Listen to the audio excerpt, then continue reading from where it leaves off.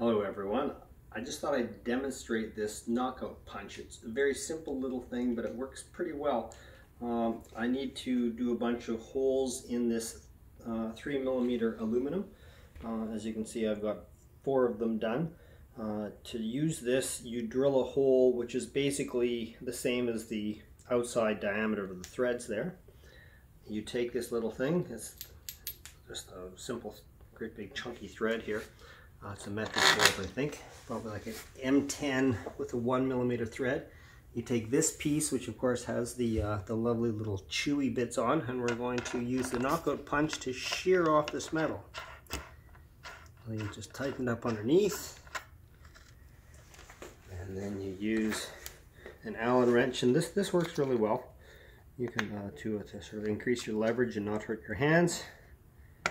And it's actually a very simple job. I use this workmate is perfect for this. You kind of clamp the piece in there and then just start reefing on it.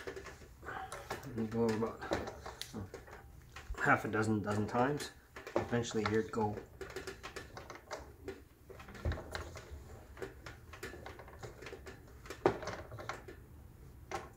There we go. Sometimes you hear it do a little ping. In this case it didn't do that. And you sort of do it enough until it comes loose, and now you see the bottom piece has now come up to the top.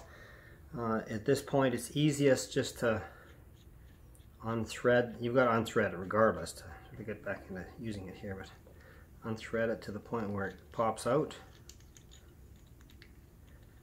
There we go.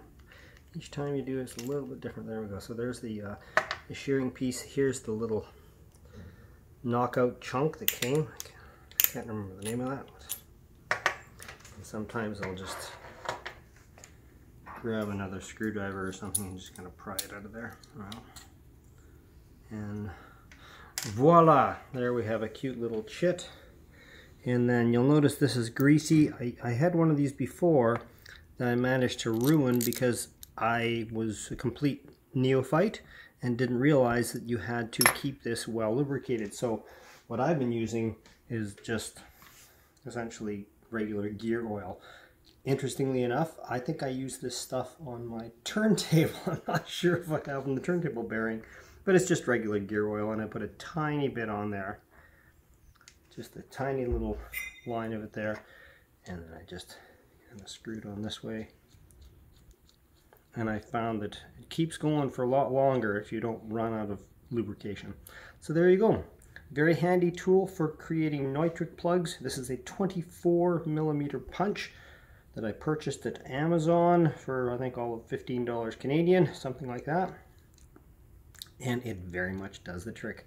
Much easier than trying to use a great big chunky bit to drill the holes. I have also used in the past stepped drills.